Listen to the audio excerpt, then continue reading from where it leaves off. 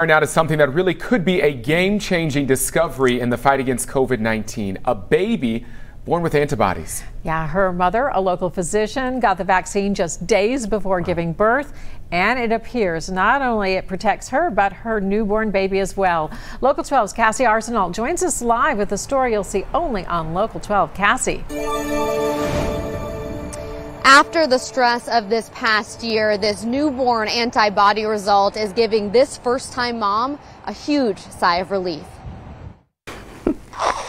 Carrying a baby during the height of the pandemic brings its own type of extreme stress. But for ER doctor Jessica Evans, the stress was off the charts. I was very nervous. I was very nervous every day I went into work. I was scared that that was the day I was going to get COVID. Jessica had a tough decision to make for her and her baby. After talking with an infectious disease doctor, her OB, and a maternal fetal doctor, she knew what was right for her. After Jessica's second shot, she gave birth to baby Adeline 10 days later. So we knew that I was creating antibodies because I was getting the vaccine, and the question was, would these antibodies cross the placenta and my daughter have them or not? The test results came back and Adeline was positive for the antibodies, a massive relief for this first-time mom. For me, it means that she's protected during these most vulnerable months of her life. Hopeful news that COVID-19 vaccinations are acting like well-documented influenza vaccines, passing antibodies through the placenta.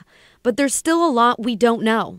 The thing we don't know, honestly, is what level of antibody a baby needs to be protected and how long that protection will last. Only time and more data will give us that answer. For now, Jessica can love on little Adeline knowing her baby girl not only got her eyes and nose, but got those antibodies from her mama. I'm really excited. I think that we're headed in the right direction.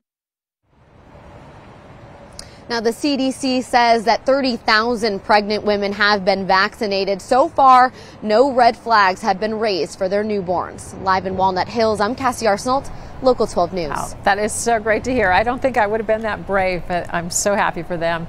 Well, baby Adeline is one of the first known children in the U.S. born with COVID antibodies. As we reported earlier this week, researchers followed 20 pregnant women who received the vaccine in the third trimester. All of them passed those antibodies on to their newborns.